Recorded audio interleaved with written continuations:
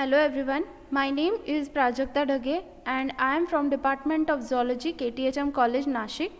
Today I will be taking a lecture for MSc Part 2, Semester 3. The subject is Soft Skills, chapter is Unit 1, topic is Microscopy, and it is the 5th lecture of this particular topic. So today we will be studying about the electron microscopes. What are electron microscopes?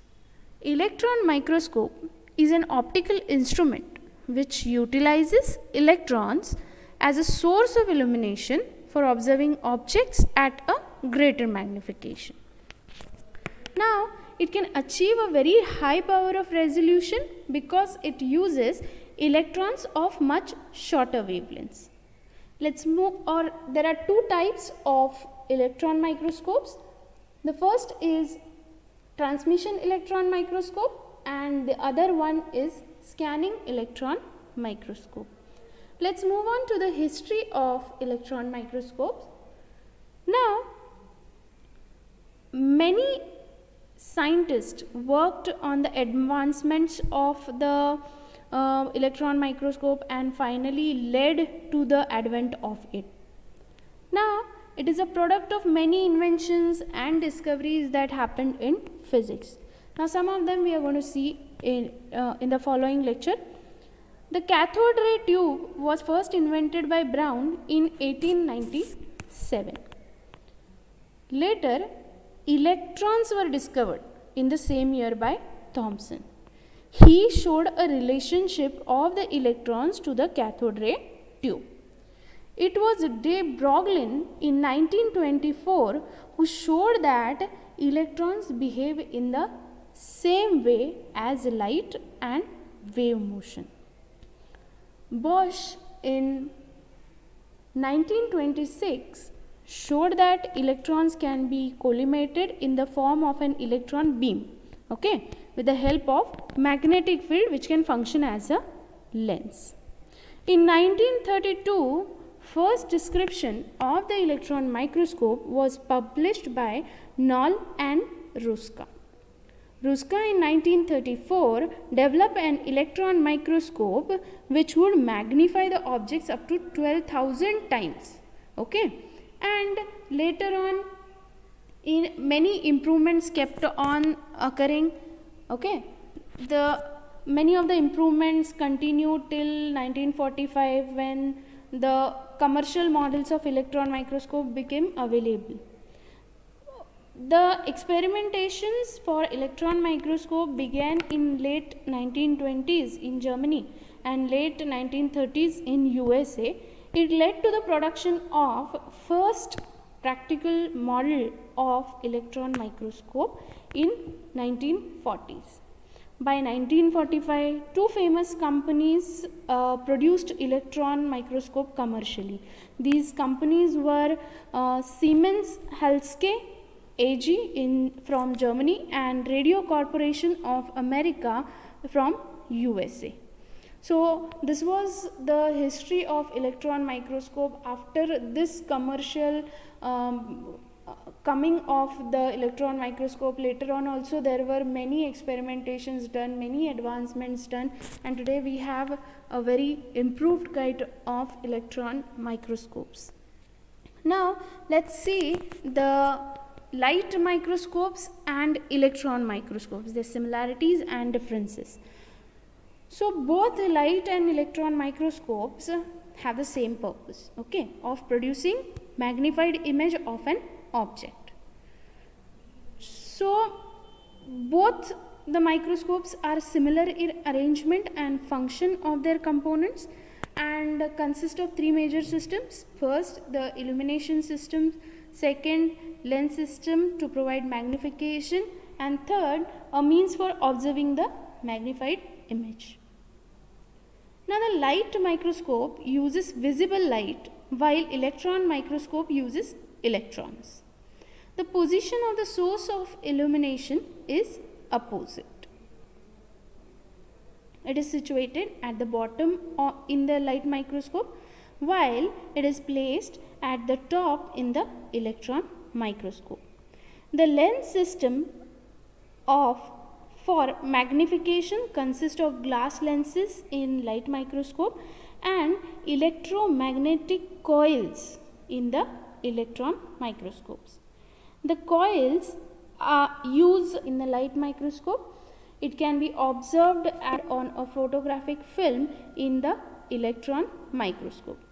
The principle of fixation, staining, mounting and embedding are although basically similar but yet differ widely in their procedures and requirement in both type of microscope. Okay, now we will move on to the properties of the electrons. Electrons are used as a source of illumination in electron microscopes. They are negatively charged subatomic particles. When the atoms of metal are excited by the sufficient energy in the form of heat, the electron velocity is accelerated to a rate at which electrons leave their orbit, fly off into the space and are lost to the atom. The metal tungsten is commonly used as a source of electron. The atom bound electrons, when excited by a current of high voltage, fly off from the surface of the metal in a continuous stream. The electrons emitted from the electron gun are passed through a collimating aperture to form a well-defined beam. Okay. The electrons are readily absorbed and scattered by different forms of matter. A beam of electron therefore can be produced and sustained only in high vacuum. Electrons are like light waves. They are corpuscular and vibratory in nature and therefore are used for image formation. Okay. Now, there are several ways in which electrons behave when they interact with the atoms, some of which I am going to mention now. So, first is the transmitted electrons. It is the beam passes straight through the specimen onto the fluorescent screen or photographic plate. Some electrons of the beam lose a bit of their energy while passing through the specimen and get a bit deflected from their original axis of the beam. Such electrons are called as inelastically scattered electrons.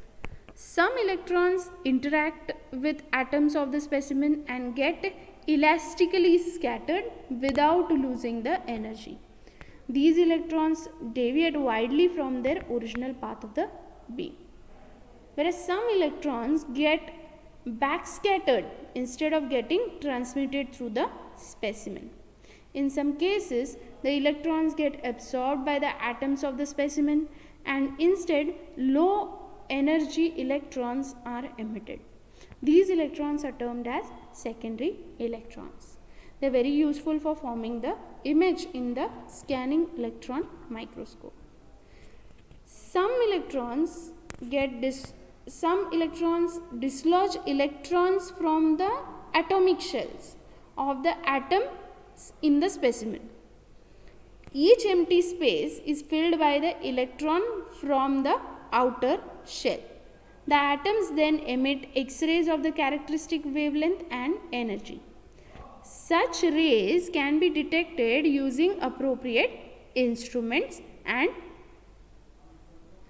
electrons are emitted when electric current is passed through the tungsten filament. The wavelength of the electrons is based on the voltage of electric current. Okay, so this was all about the electrons. Now let's move on to the construction of electron microscope, which we will be studying under following heads. The first one is electron gun, second one is microscope column, third is electromagnetic lenses or coils, fourth is fluorescent screen, fifth is transformer, sixth is vacuum pumps, and last one is water cooling systems. So, electron gun and is located at the top of the microscope body. Now, it consists of hot tungsten filament. Okay, and it is the source of electrons forming the beam. The tungsten filament is a source of negatively biased shield with an aperture through which an electron beam is drawn off to a grounded and a positive anode. Next one is microscope column. The microscope column consists of an evacuated metal plate. It is housed at the top of the electron gun. A number of electromagnetic lenses, viewing screen and photographic plate. These components are aligned one above the other. The microscope column provides shielding to the operator from X-rays that are generated when electron strikes the metal surface. Now, electromagnetic lenses or coils. Electromagnetic coils correspond to the condenser, objective and ocular lenses of the light microscope. These coils are called condenser, objective and projector coils. Each coil has a coils of electric wire wound on a hollow metal cylinder designed in such a way that an electric current passing through the magnetic coil produces an actually symmetrical magnetic field in the center of the lens. Now, the magnetic field forces the electrons to spiral around the central axis. The electron beam passes through the microscope column and gets deflected by a variable degree depending upon the current flowing through the coil of the lens. The microscope is fitted with a variable resistance with a rotatory switch control. It controls focusing and image formation in the electron microscope. The magnetic field functions as a magnifying lens. Focusing is also done by adjusting the voltage of the current. Next one is the fluorescent screen. As electrons are harmful to our eyes, the magnified image is observed on a fluorescent screen. The screen is coated with a chemical which by its excitation forms the image as on the television screen. Okay. Next one are the transformers. The electron microscope requires high voltage current for the electron gun and the electromagnetic coils. This is possible with the aid of high voltage transformers. This requires elaborate arrangements and contribute to the massive size of the microscope. So, if you see, electrons microscope are very huge in size. Vacuum pumps. So, we are moving on to the next part, that is vacuum pumps. The electron microscope requires vacuum inside the microscope column. This is maintained with the help of a high vacuum pumping by diffusion pumps or ion pumps which require a lot of space. A high vacuum is maintained by keeping every section of the microscope and every moving control sealed with the help of rubber or plastic rings between the adjoining metal surfaces. Okay. Next one is the cooling system or water cooling system. The water cooling system is required to prevent overheating of the various parts of the pumps and coils.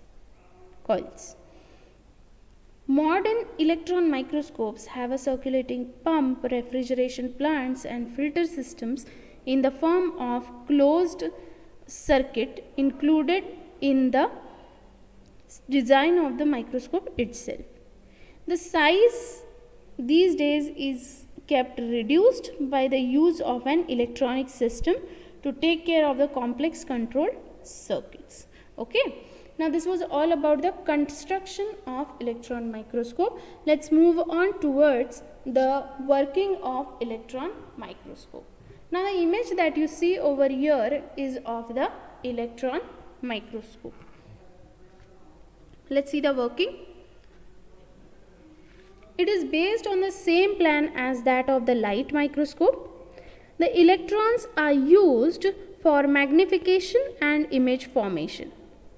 Since electrons have a much shorter wavelength, they can be used for much better resolution. Image formation occurs by electron scattering. Electrons strike the atomic nuclei and get dispersed, and the dispersed electrons form the image. The electron image is converted into a visible form by projecting on a fluorescent screen. Electrons in the form of collimated beam pass through the condenser coil and fall on the object.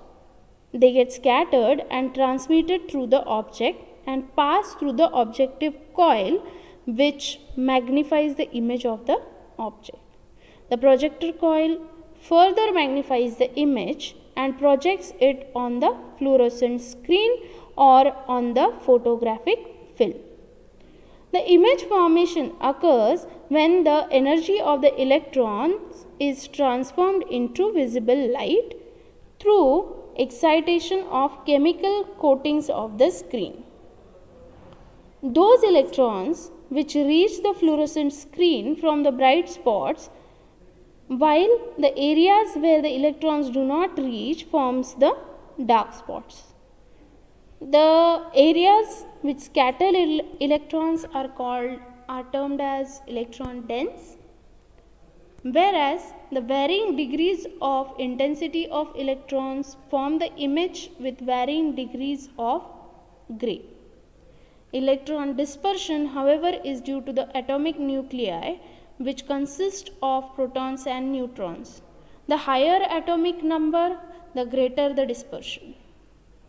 Okay, now let's move on. So this was about the working of the electron microscope. Let's move on towards the applications of electron microscope, and these are about the transmission electron microscope.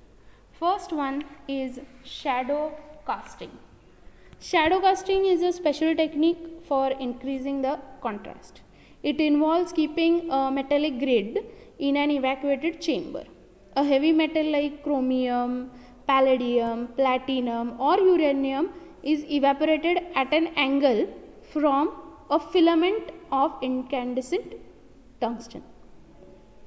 As it gets deposited at angle, it piles up on the side from which it is deposited, while the other side remains clear of it.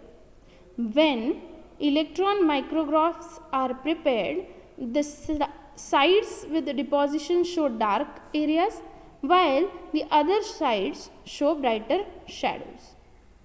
This casting of shadow at a precise angle heightens the profile and general depth of the material under observation.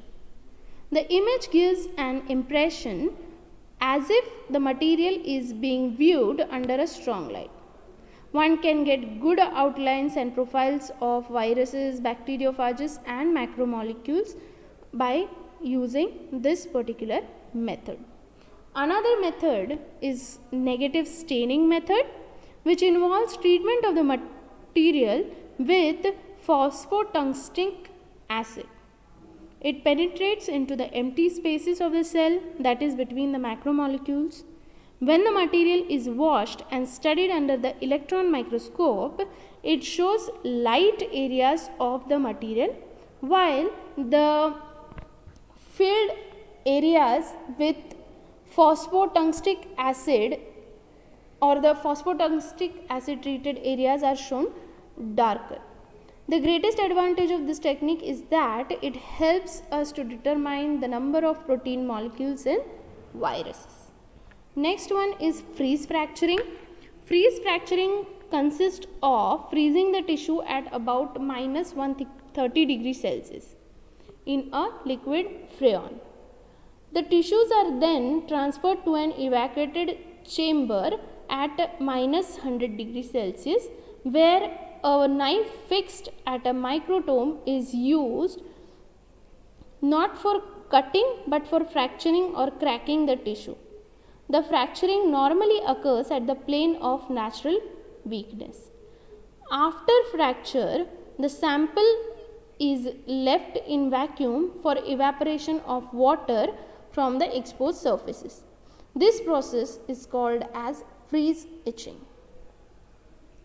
At the cut surface, a coating of mixed platinum and carbon is made at an angle so that a pile of this is made on the material according to its contours. Additional coating of carbon is made to give enough support to the carbon of the material cast. The coating along with the tissue is removed from the chamber and floated on material like acids which dissolves the tissues. What is left behind is the replica of the carbon platinum deposition on the tissue. Okay. The replica can be trimmed and cut to a shape to study under the transmission electron microscope. Electrons can easily pass through the carbon, but the platinum is electron dense and therefore appears black in the electron micrographs. The micrographs produced by this technique give a three-dimensional impact of the material and appear very different from that of the section material. So this were the specialized applications of transmission electron microscope, and this is all about the electron microscopes from my side. In the next lecture we will be talking about the scanning electron microscope. It has not been covered in this particular topic. It will be covered in the next video. So thank you from my side for now.